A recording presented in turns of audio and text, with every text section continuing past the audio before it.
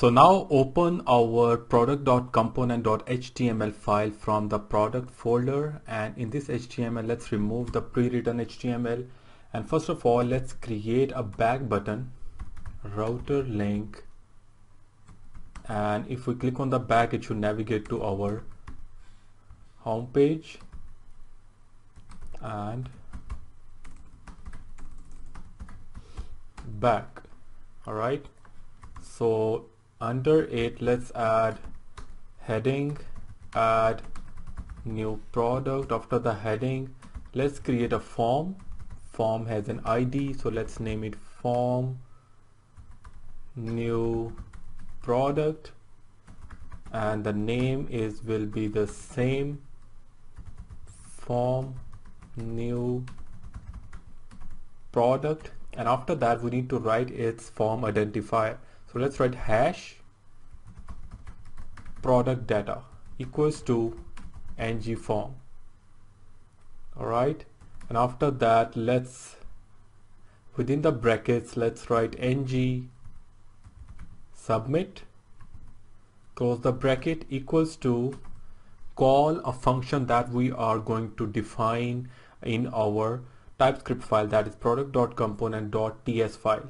So let's name the function add new product, and we are going to send the data product data dot value.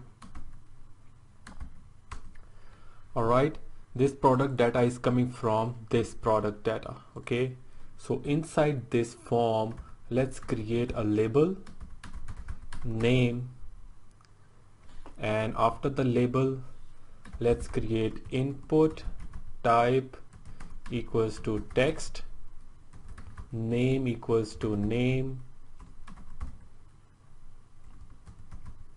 ID equals to name, and placeholder name.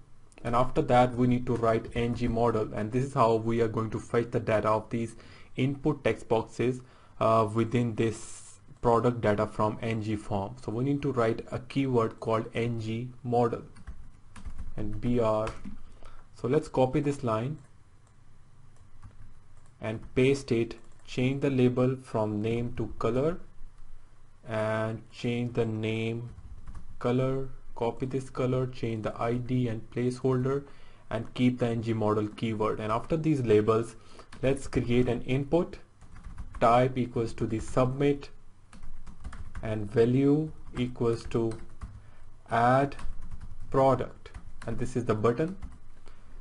Okay, so let's go ahead and click on add product. We can see that this form has been generated, the name, color, and add product. Alright, so I think that style should work if we click on the styles.css. Alright, so let's go back, reload it, back, add product. So well, we can see the styles later on. Now let's create a function in our TypeScript file, and the function name should be add new product. So let's open up our product.component.ts file, and same as we did in our home component, we need to first import few things. So import HTTP, and we need response, we might need headers from angular-http. Okay, so within this constructor let's create the HTTP instance, private HTTP of the class HTTP. And after the constructor let's create an object and name it product object, and this is of type object. This is how we define the properties in TypeScript. And let's add, for now that's pretty much fine. I wanted to do validations, but let's add the validation later. So now let's add new product function and this function is going to receive a product, and this dot product obj equals to name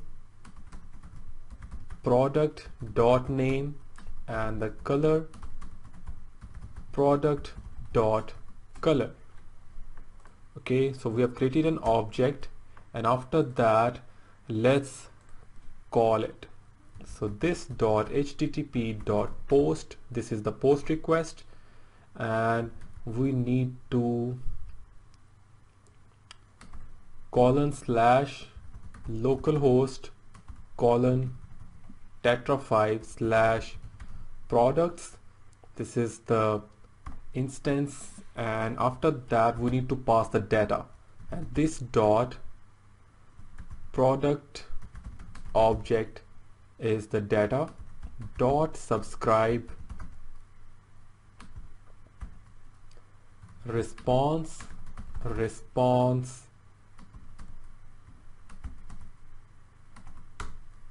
and inside it we are going to receive the data.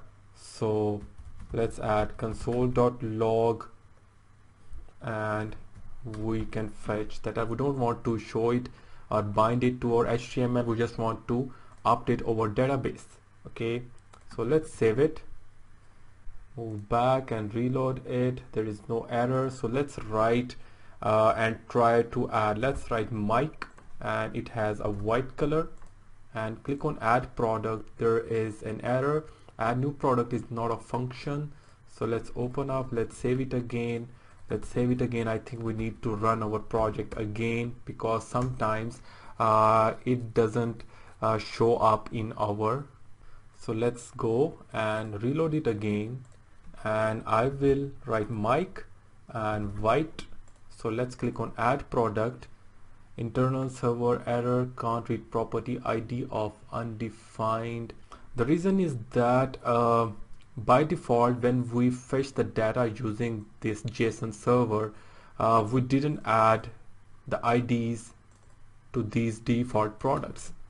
Okay, so this is why it is showing me an error. So let's add 1, 2 and 3. So let's 2 and 3. So let's save it. Let's run our JSON server again so that it get the data from that updated file. So it has run. Now let's go back and reload it, the JSON server, and see if the updated products have the IDs. So ID 1, 2 and 3. So let's reload it, go back, and we can see the IDs. So let's add product, and I'm going to name it mic and white and add product, and there is no error. If we go back, we can see that the new product has been added. Okay, so these 3 products have the IDs that we defined by default, and after that the IDs of the later product are being added by the JSON server. Okay, so now our product has been added. Now what if we want to show a message that product has been added or not, and we want to validate it? So let's go back, and we can see that it has been updated as well. So right now let's add a confirmation string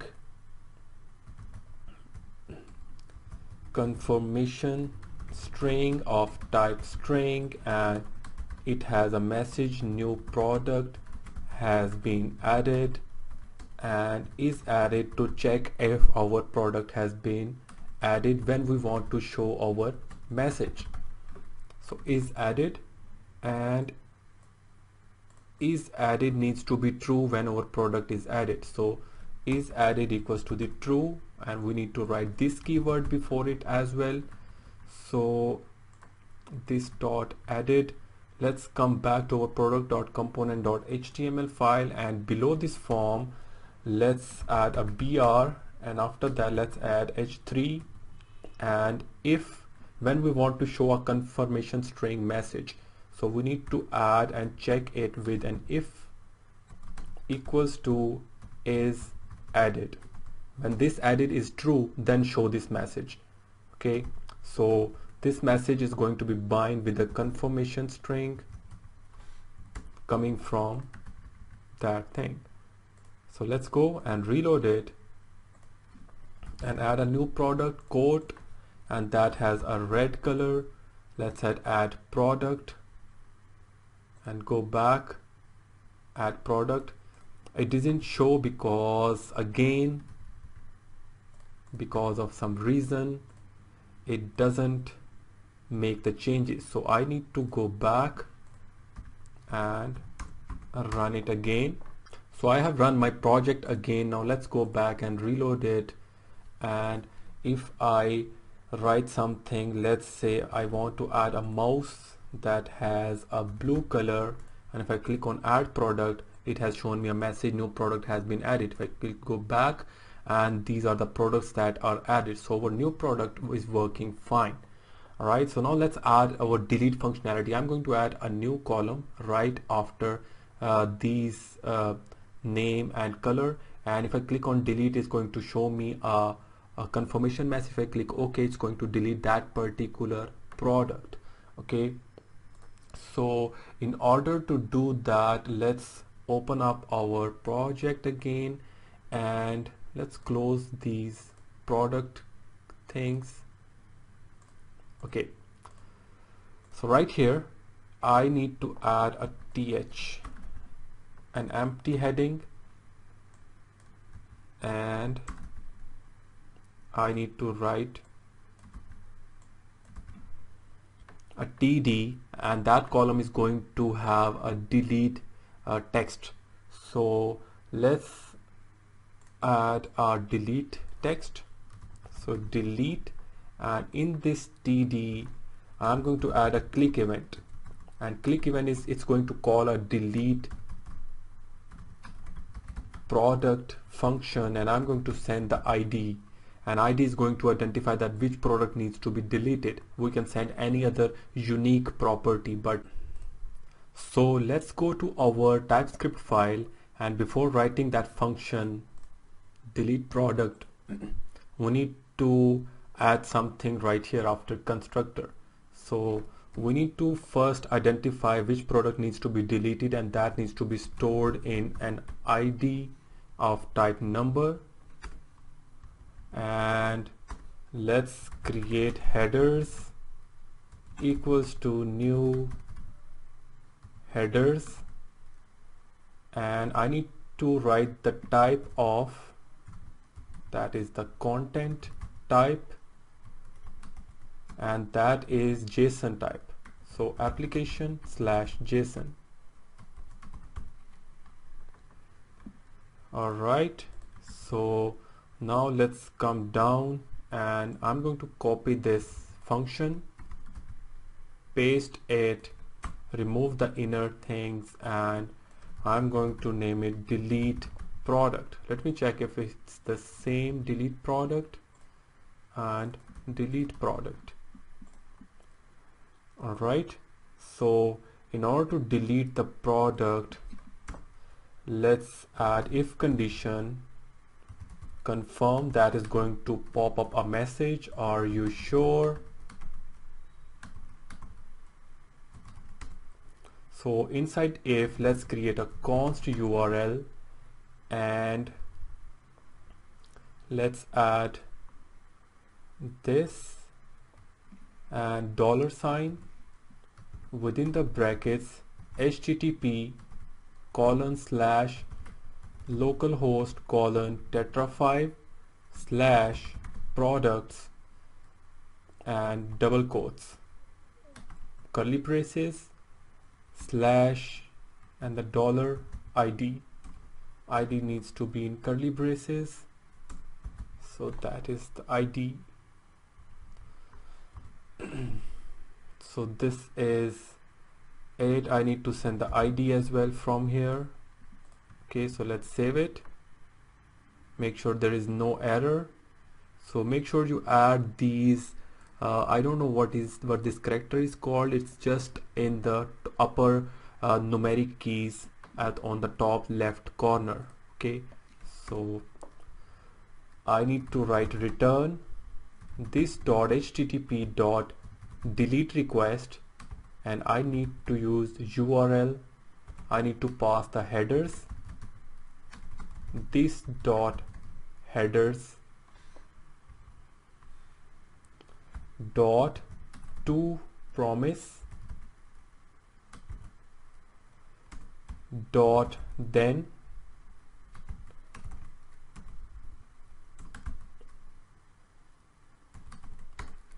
and within this then this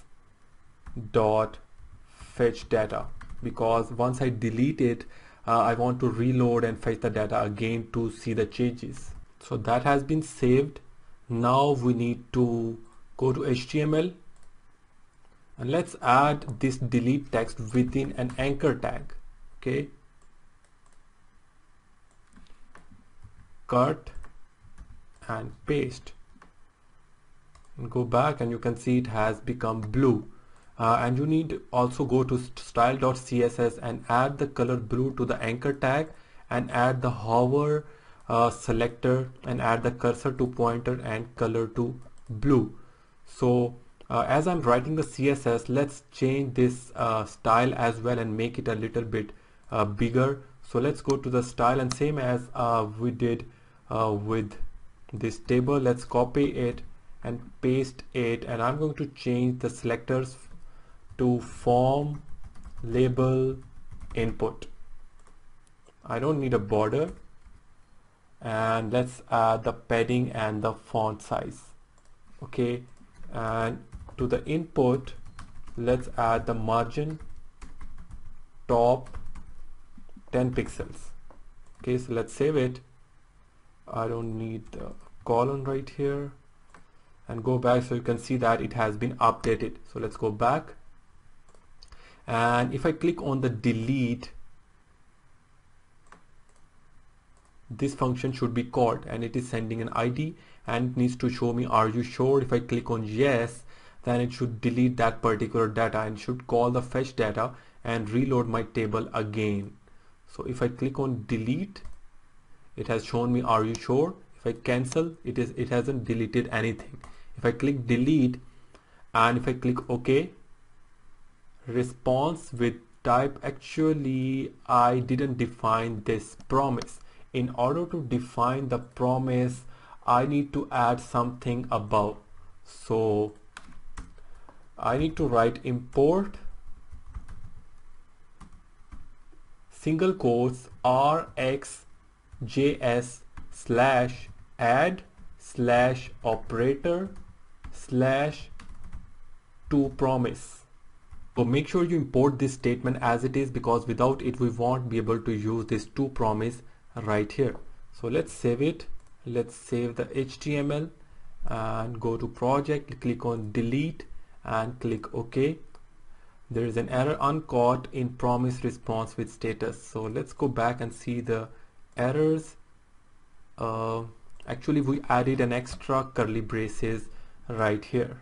Okay, and we needed to add a curly braces here rather than the bracket, and make sure you write it as it is. So let's save it again, and now click on delete and click OK.